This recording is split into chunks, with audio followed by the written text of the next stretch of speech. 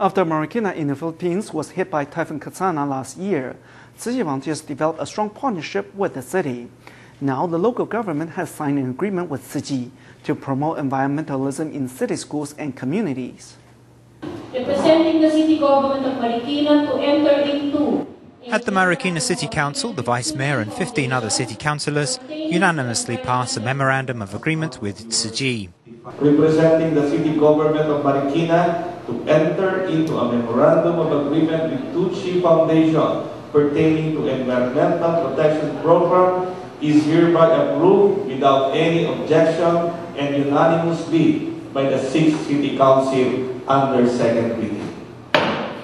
The agreement gives volunteers permission to promote recycling in government offices, schools and apartment buildings and allocates areas for Tzu Chi to collect recyclables. Tzu Chi can work in every city, school or other organizations to promote recycling. This is the first time a city in the Philippines has passed a partnership agreement on the environment. Congratulations to the city of Marikina for a joint undertaking with Tzu Chi Foundation to protect and preserve the environment, especially in the surroundings of Marikina. Schools will also join the partnership.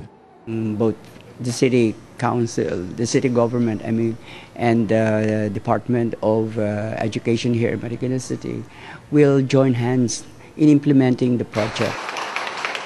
Volunteers and city officials hope the new agreement will help make environmental protection part of the culture of Marikina.